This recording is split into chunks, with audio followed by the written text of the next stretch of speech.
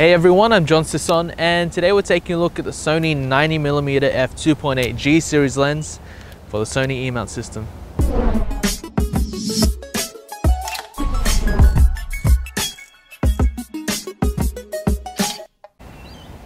The 90mm is a dedicated macro lens designed for Sony's full-frame cameras like the A7 series. It can also be used on crop sensor cameras like the A6000 and the A5100. But they will give you a focal length of 135mm due to the crop factor. At the moment, this is Sony's longest fixed focal length lens, and to be honest, I, as well as a lot of other people, have been waiting for this for a very long time. So stay tuned as I take you through its build, handling, features, image quality, and of course, what I personally think of it. The lens has a solid build with high quality plastics and aluminium used in its construction, with a black satin finish.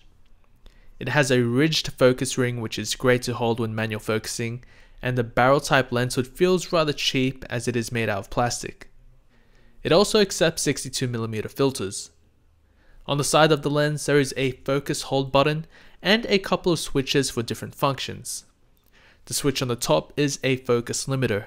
Having it on full, the lens will focus from its minimum focus range to infinite.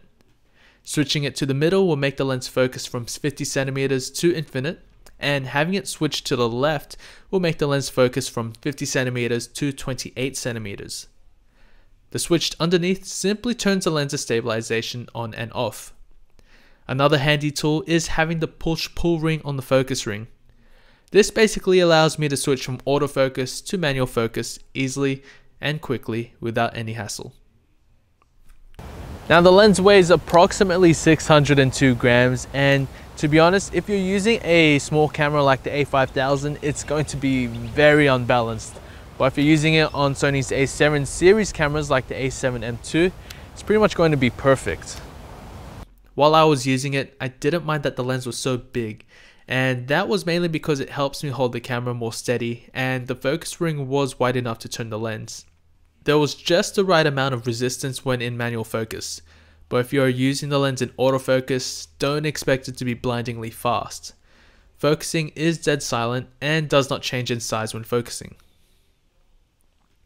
One of the big selling points with this lens is that it has stabilization.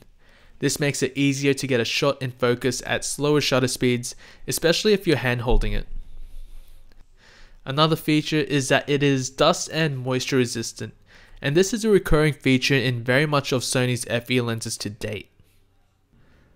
The photos that this lens produces are incredibly sharp.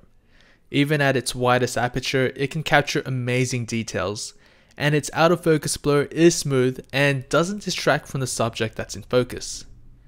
Now these shots were straight out of the camera, shot in RAW and converted to JPEG, so these shots are exactly what you can expect from the lens. In terms of chromatic aberrations, I didn't notice any major issues, and the same goes with vignetting and any sort of distortions. The Sony 90mm F2.8 is a lens well deserved of its G series label.